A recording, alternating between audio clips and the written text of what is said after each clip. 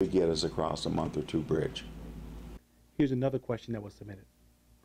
How do you plan to resolve the $29,850,000 projected cumulative deficit for the next 4 years without compromising VVC students or cutting more classes? There has been steps already taken to bring that deficit spending down, and I will continue with that. Okay, solvency is the #1 thing financially. The institution has to survive. All of us have a vested interest in that. So those on the right and those on the left will find common ground in making sure that that institution survives. It's in our best interest to make sure that happens. Giles, this is bigger than a $64 question. We have some great people in finance. We have some great senior leaders at the college. They know my feeling about cutting classes versus all of us sitting down and saying, okay, what do we do for the best interest of the student? There are those that believe that you don't sit down with the different groups and say, we need to kind of rework some of our deals. The deals that we have in place with our groups right now, they're under contract. You can't do anything about that. If they come back and say, for the best interest of the college, I mean, you know, the firefighters just went through it. The public employees went through it. The county. I mean, everybody sat down and said, okay, well, we can't afford this. We can't afford this. How are we going to get through it? I can't, you know, on this TV show or through you say, hey, Giles, these are the methods, because that's negotiating the union's contract. That is not only illegal, but that is micromanaging. What I can say is the Valley's going to watch this, and they're going to watch what we do and how we do it. And that's got to be very transparent. And as a trustee, I will be sure that it's transparent. Now, I know that there are some people that say, well, you know, we don't like the fact, Joe, that you talk to members of the media, and you're not supposed to talk to the media, and you're not able to talk to business people. Well, that's just kind of the way it is. I take direction very, very well.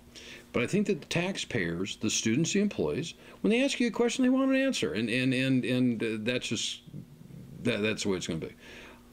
Is there going to be pain in this? Absolutely.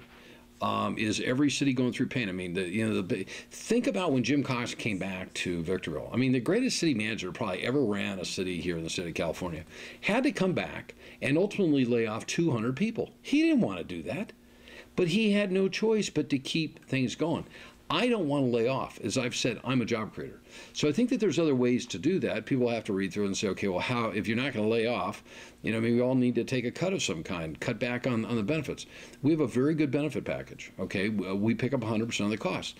But we can't take a 20% increase like we did this year, another $470,000, and just keep doing that every year. We can't do it.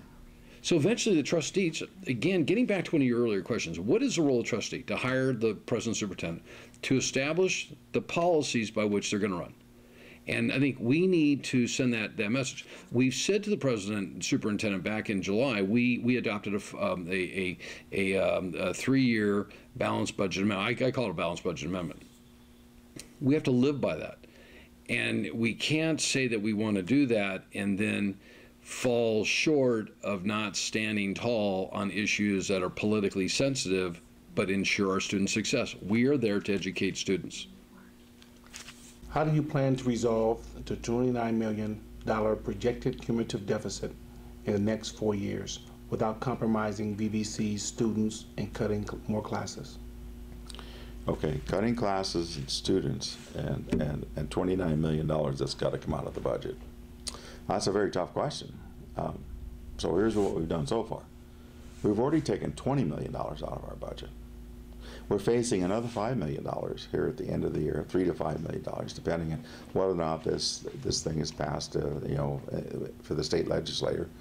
And for that reason, we do not know whether we're going to continue to get the same amount of money we've been getting, or we're going to get another cut from where we're at.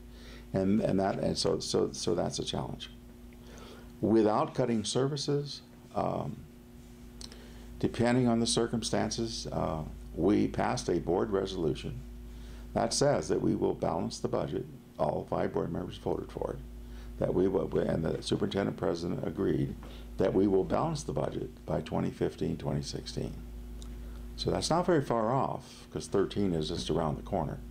So having said that, then we need to make the hard decisions of what it's going to do to keep the school open and to take care of the needs of the current of the current operation.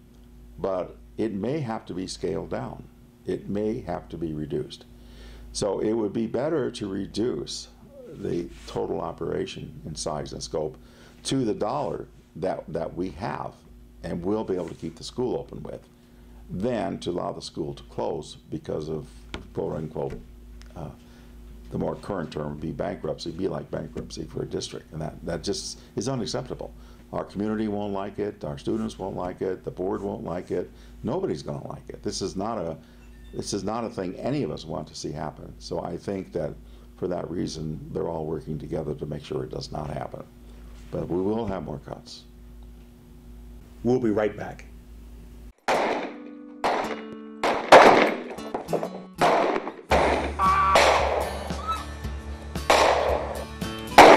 Law Dog Productions, Tales of the Frontier, family television entertainment.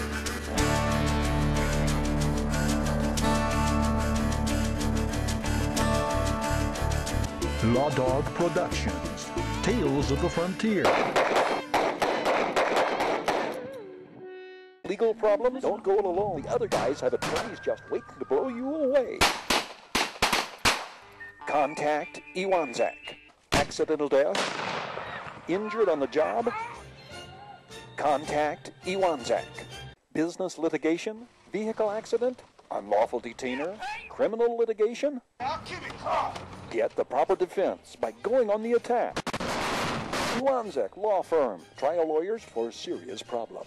If the college does lose its accreditation, how does that affect the monies already allocated under Proposition JJ? First thing, the college is not going to lose its accreditation. There's two things that are a sure thing in life: death and taxes. I think in this particular case, I could look at you, Jiles, and say, listen, there are three things that are here: death, taxes, and the fact that VVC is not going to shut down. Okay, we're not going to lose our accreditation. I think that VVC losing its accreditation would be equal to me finding out that there's no money in Social Security. I would walk back to Washington, I'd crawl to Washington, and I would do what I have to be sure that the elected officials found that money. The school's not going to close. I think this has been a very grave lesson that hopefully we never have to go through again. There may still be some pain in this, but I don't see the as a taxpayer. I would not be concerned about the college closing, but I would be concerned that we never allow this to ever happen again. And so I think that the public pressure, and I have seen public pressure brought on. I've seen people now come to the meetings that we haven't seen. We have a resident in Spring Valley Lake who used to be in law enforcement, a very, very prominent person, a graduate. I mean, his wife graduated, he graduated, his son graduated, called me up one day and he said, Joe, this college is not going to close, and I'm absolutely adamant, and now this person's coming to all the meetings. And I think that sends a message. I think it sends a strong message to the board. If the college loses its accreditation, how would that affect the monies approved by the citizens in 2008 with the passage of Proposition JJ, allowing $297 million for eliminating the college debt, upgrading infrastructure, and purchasing land for construction for new facilities? Well, I'm not that kind of counselor. I'm a high school counselor. I'm not a legal counselor. So I don't know exactly what would happen in that scenario. But I can tell you that if I'm sworn in as a college board trustee, I will hold to the promise that I've made to take care of that college and those students the best way I know how. I can't answer all those details, and I don't know that anybody out there that can. John, do you think the college will lose its accreditation? No, I do not. And I'm praying that they do not. Well, that's a tough question. There are two scenarios there also. One scenario, assuming what you say is true, and that does come to pass. That's a bad news scenario, because what will happen, the state treats that as a quote-unquote bankruptcy. So they'll come in and they'll change the game on everybody that's at the school. Something we do not want. They'll come in and they'll upset contracts. They'll change the number of people. They'll put different people in different positions. They'll change the focus of the college program. They'll do what it takes to get it back in balance. Okay? So that's not something you ask the question, so that's what would happen. But we don't want that to happen. And we don't think that's going to happen. And we're quite sure it's not going to happen. Our accreditation team has put together a program for us to work towards, and we've done that. We've accepted the accreditation comments and recommendations by saying that we will overcome. We will get this done. We will join together. We will accept their criticism of our district, and we will fix those problems. And that's the attitude we have going on right now. For that reason, I say there's no way that we can lose our accreditation at this point. Hopefully, we can move to warning from where we're at. Can you please describe the importance of creating a culture of respect, civility, and dialogue and trust at the college? You know, 90% of what I do every day as a high school counselor at Silverado is helping people with relationships with teachers and students, teachers and teachers, teachers and parents, students and parents. We got to be civil in this. The board members must be civil with one another, and staff must be civil with one another. The president must be civil with the staff and the board, and I will be a civil board member. I won't call anybody out, but I have firm beliefs on what is right for students, and I'm going to hold strongly to those. Whether they're popular with my fellow board members or not, if I believe it's good for a student, I'm going to hold on to that. Well, I think that I moved here in 1988, May of 1988, and I cut my first deal with Victor Valley Community College when Dr. Gould was president. I really felt, you know, with the help of people like Robert Lovingood and everybody else, that we needed to have an economic development council of some kind. And I felt that the college was a place to start because they had, you know, on job training and things like that. And so we went to the college. Ever since then, we tend to roll over a president about every 2 years. That's not good. Other presidents of other colleges know that VVC has a fairly high turnover. I fault that, and candidly, I've had turnover in my company in the past. Every once in a while, you have to look at yourself and say, am I the cause? And I think that if you do not have a strong board, you do not have a strong board that is unified, you can have 5 very strong personalities that are going in 5 different directions. The sense is that a president doesn't want to work there. So we need to have, our board needs to be strong in its conviction. We need to attract the right leaders at all levels within the college. And we need to stay out of the politics that come with it. I mean, all the different groups out there want to have their own person in there, and they've interviewed. And you know, this is a business. This is a business about taking care of, you know, 12,000 students and you know, a $60 million budget, and so there's been a lot of turnover, and it's really a shame because the industry knows it. This is not something that's new. The industry knows that VVC's had a big turnover. How will you help in the sustainability and leadership at the college? Well, again, that's a personal question. I'm not used to talking about myself. I'd rather be talking about what the needs are of the school. But I've been president several times on the board. I'm currently president on the board.